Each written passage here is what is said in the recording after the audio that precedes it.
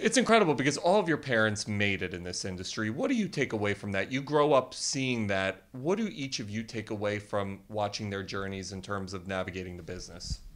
Well, you know, they made it easy for us to get our feet in the door.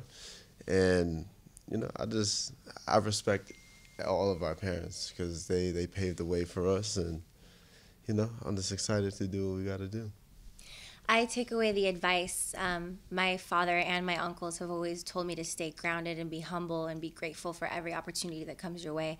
And my dad told me to never say no to an autograph, always say yes to a picture. And if people want to write on you, don't allow them to do that. But he was what like, a rule. yeah, but he was They just like, literally write on you? yeah, because I guess that happens. People, I guess, want to write on you. And he said, and don't write on others either.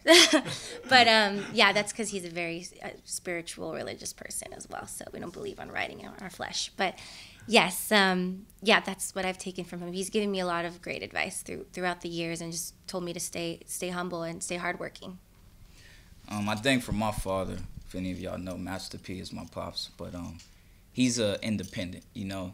And the main thing I learned from him is that if they could do it, we could do it too. So just that whole independent mind frame and always believing in yourself. Just growing up with a man like that, you really see no limits. You know, you're able to see that anything is possible if you believe and with hard work.